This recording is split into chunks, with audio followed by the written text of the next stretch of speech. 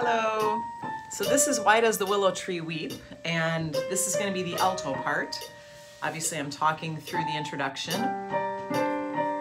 It right now is playing the oboe part and stuff like that. But all the parts are going to play, and now here comes alto at measure 8. Why does the willow tree weep? What sorrow is there in the deep? Why do the branches quiver as they sleep? Why does the willow tree weep?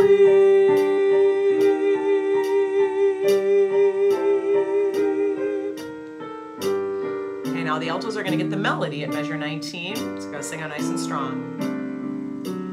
Why does the willow tree cry?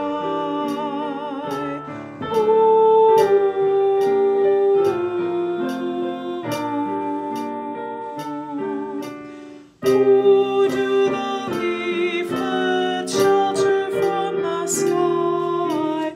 Why does the willow tree cry?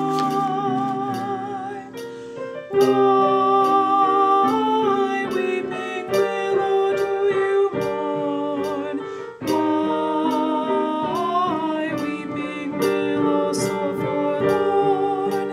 What is the sadness that you keep? Why does the willow tree weep?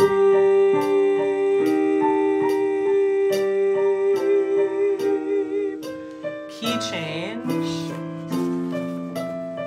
Now you're like an echo to the soprano parts. Here's soprano.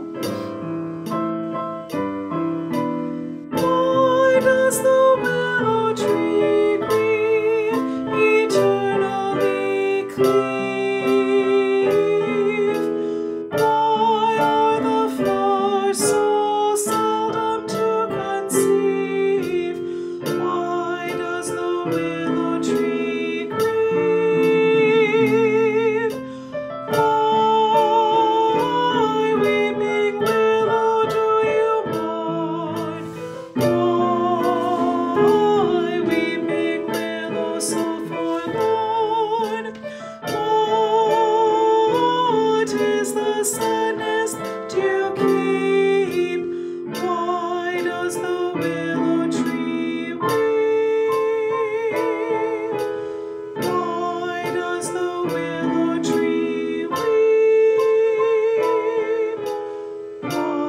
Why does the willow tree weep?